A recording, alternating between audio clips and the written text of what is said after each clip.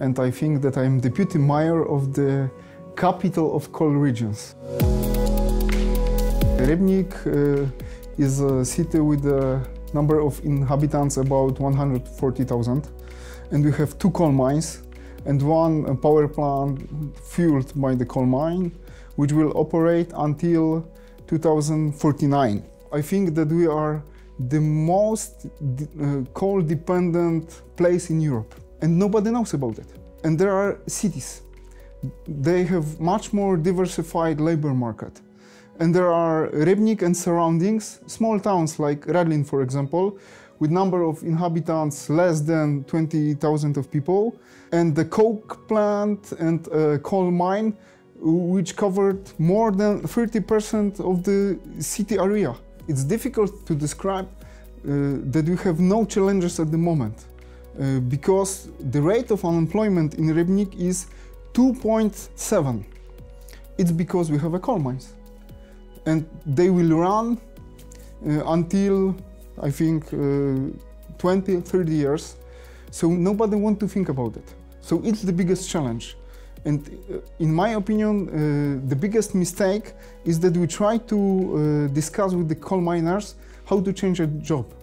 It's a bad way, because they have governmental guarantees to work until they will have pensions. We should to focus on the kids. We should to focus on their children. We should try to develop entrepreneurship and so on. We have a plan to develop hydrogen energy, and we cooperate with ZEPAC, which is here too, with presentation about the hydrogen possibilities. It's one hand, but on the other hand, now we have really big problems with the houses which are fueled by the coal mine. I want to ask them to support small towns and to notice that there are small towns, because even a Just Transition Fund will be something like call for proposals, and the biggest cities are prepared for that. I mean, Katowice, Gliwice and so on. But small towns like Radlin, Redutowy, they are not prepared. One of the biggest problems is that we are losing still a youth, good educated youth, because they decide to stay in the places where are universities, in the biggest cities.